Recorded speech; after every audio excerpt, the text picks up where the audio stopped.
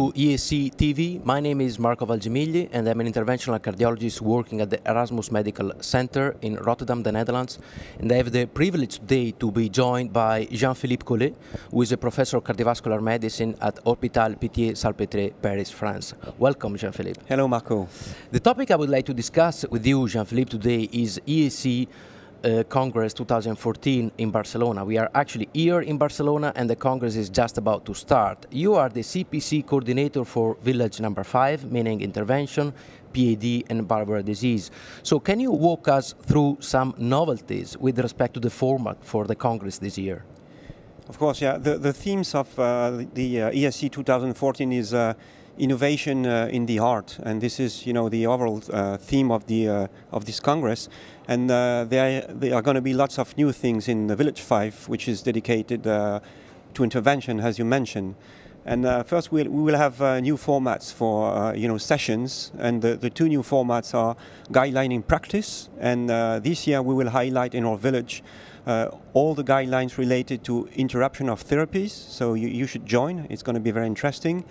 And then the other new formats is cases in crossfire for practicing physician, and the themes this year is CAD and aortic stenosis, and so these are new format, and we hope to have lots of people attending because it's a new way of approaching these complex cases. Well, actually, I look really forward to these meetings, this session, and I will really join them. You mentioned the guidelines. Probably it's worth mentioning that this year, for the first time, the ESC 2014 EACTS guidelines on revascularization will be released and discussed. Can you let us know how this dissemination will take place actually during the Congress? Yeah, so you will have the Meet the Expert, which is a session which will take place on tonight and on Sunday, and then we will have also a special dedicated session for these guidelines, which are the biggest guidelines for intervention. And beside these guidelines, there are also position paper, and there have been released a position paper today on looking at antithrombotic therapies, and especially triple therapies in those patients who are on oral anticoagulation, and how to manage these patients. So we are going to have lots of talks related to these specific topics, and they will be well attended because we need to have some clues. Sure. So what do you think will be the hot topic for intervention here in Barcelona 2014?